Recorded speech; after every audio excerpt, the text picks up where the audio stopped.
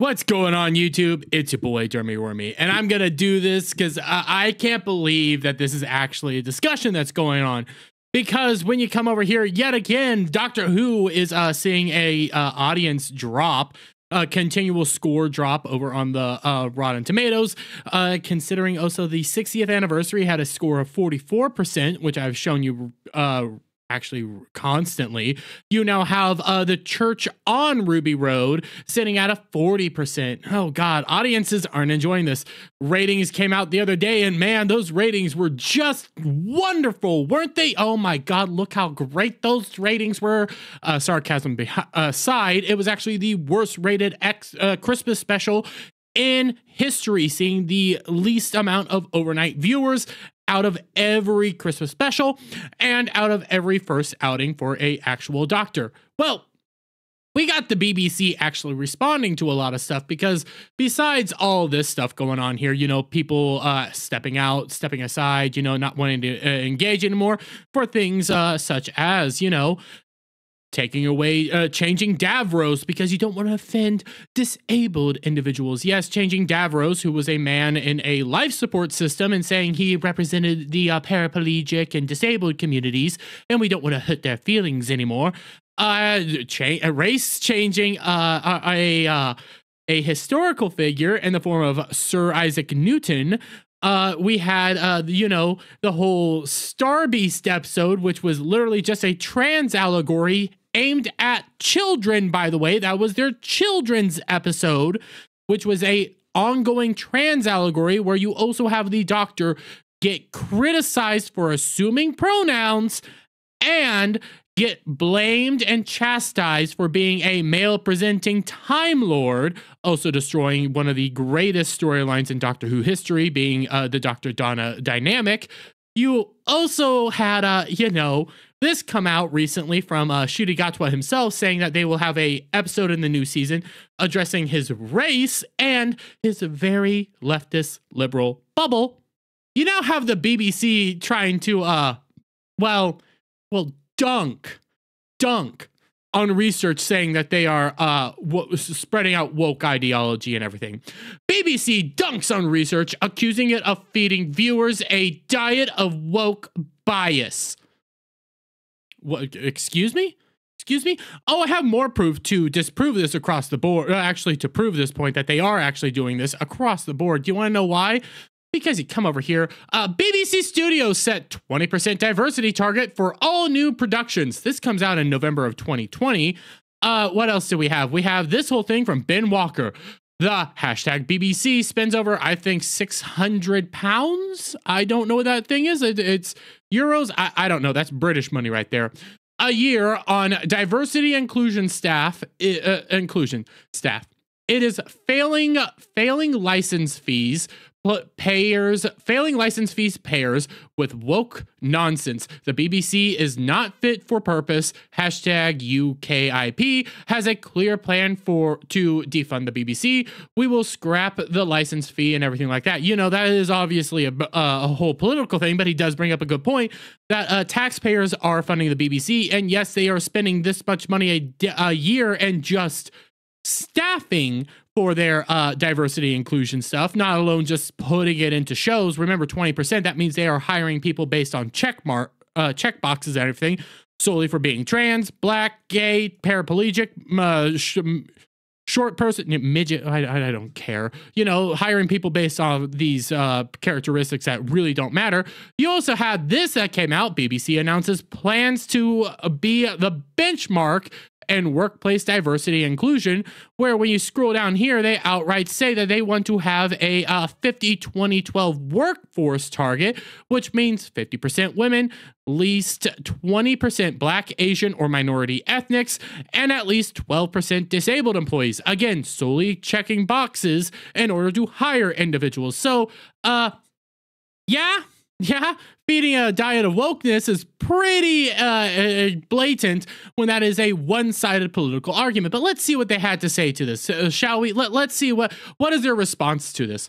The BBC has criticized research accusing the UK broadcaster of peddling viewers a steady diet of woke bias, including news about slavery and gender diversity storylines and drama, which again is happening. They are actually putting that in your shows. They have a checkbox for every show. It is a thing. It is a proven thing. It comes from the BBC themselves. The BBC accused the Campaign for Common Sense, a group that advocates for freedom and freedom of expression, of cherry picking examples of so-called woke issues from thousands of hours of output. Well, again, take Az for example. Az outright was watching game show networks over Christmas and everything. He lives in the UK and stuff. And he said he could count, he can't count on two hands the amount of times he literally saw paraplegic black trans people, midget black cross-dressers, so on and so forth, over and over and over again. This is a thing that they actually have. You have to have this amount of diversity in every single show. So no, it is not cherry picking. It's not even out. But you want to know something? They're dunking on something that's not even out yet. The Campaign for Common Sense has yet to publish its research. So this is just a PR move. This is a PR move. They know how bad this research is. They know how bad this information is when it gets out to the broader public. They know it's not going to be good. So they're already trying to come out in front of it and say, hey, it's cherry picked data. It's not accurate data. It's not right data. So we can't even criticize the data that are putting out right now to say that it's cherry picked. They just have to come out and say it's cherry picked. It's not accurate. It's bad. Yet it hasn't been released yet. But the group appears to have collated, I'm probably saying that wrong, examples of content that has upset relatively small numbers of viewers. The BBC said it did not constitute analysis. It's only a small number of people, everybody. It's only a small number of people. Only a small number of people actually watched a Doctor Who episode, for example, in a nation that had 70 million individuals living in it. A show that at one point in time was boasting about 10 million overnighters, 11 million overnighters, so on and so forth. Just a small number of people are angry with this, okay? Just a small, tiny bit. Yeah, that's the problem. Findings were shared with the Daily Telegraph, which reported that the Campaign for Common Sense surveyed BBC content in an attempt to expose bias over issues including race and gender. The group said BBC News published 55 separate stories about slavery, including people reflecting on their historical links to the slave trade. The Campaign for Common Sense pointed out how dramas had embraced issues about race, describing how an episode of Waterloo Road featured students revolting over their school slavery links. Oh, we also had an example actually in Doctor Who again, Rosa, all about Rosa Parks, and how the Doctor, a white woman at the time, being Jodie Whittaker, by the way, Jodie Whittaker isn't actually the Doctor, but Jodie Whittaker, Dr. Karen, whatever you want to call her, the Bent, told Rosa Parks to sit in the front. So it wasn't Rosa Parks' idea anymore. It wasn't Rosa Parks actually standing up and making a statement on her own. It was a woke white woman that told her to do it. Gotta love that. The research added that gender issues were also explored in BBC dramas. This included a June episode of Casualty, in which non-binary character Sarah Brockner, Arian Smothercyst, discussed their surgery. Oh, guys, it's not woke, okay? It's not. This is cherry-picking examples. As Deadline reported, the Casualty storyline received 142 complaints from disgruntled audience members. Oh, just 142 complaints, guys. It's not a big deal. It's not a big deal. It's not like we're pushing wokeness in there into everything, even though the simple fact that non-binary is outright a woke ideology point. normal people don't identify as non-binary. Normal people don't acknowledge that. They don't even think about that. The fact that you are saying non-binary, okay, is actually a political point. That's the whole point there, and that is wokeness. That outright wokeness. More recently, Doctor Who received 144 complaints from people who felt the inclusion of Yasmin Finney's transgender character Rose was inappropriate. Well, they're not going to give you examples of why, but maybe, just maybe, because it was in Star Beast, yet again, the children's episode where Yasmin Finney, who's a 27-year-old transgender actress, played a 15-year-old who was trans. Maybe that's why people were pushing back and saying that this was bad and wrong. I don't know. The Campaign for Common Sense said, this research reveals that rather than upholding those high standards of impartiality, parts of the BBC continue to peddle a steady diet of woke bias, both through the plot lines of popular dramas, but also in some of its news coverage. I'd say the majority of its news coverage, I could say words, and I would say the vast majority of their actual content. They have diversity quotas. They have diversity and inclusion quotas across the board. Like I showed you, they have a 20% diversity target for all new productions, which I'm pretty sure has actually gone up in recent years. You also have, yet again, the fact that they want a 50-20-12 workforce. Okay? And on top of that, they are spending how much money on diversity inclusion alone? Okay, just in their staffing?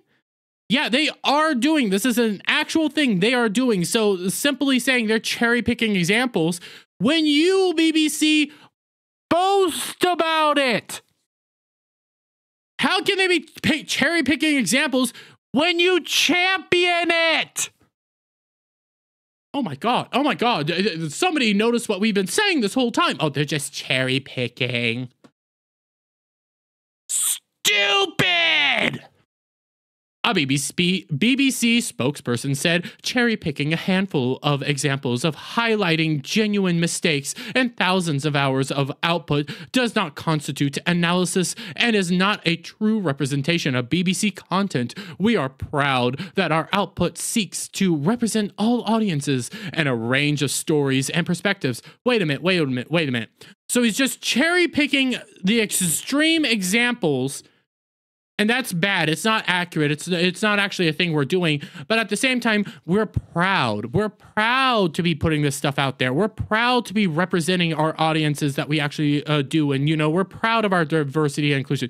You just admitted to it. You're admitting that they did it right. That their audience, their whole analysis, everything they've been saying is correct. You just admitted to it right there. Okay? Where else do we have to say? You said it yourself right in this thing. You're cherry picking a handful of examples.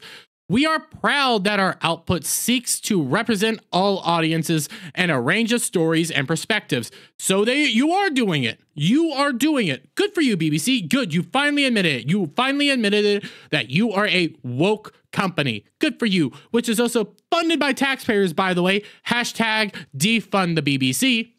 Across the entirety of our service, there will, of course, be occasions when people disagree with or want to challenge what they have watched or heard, and we have well publicized routes for them to do that.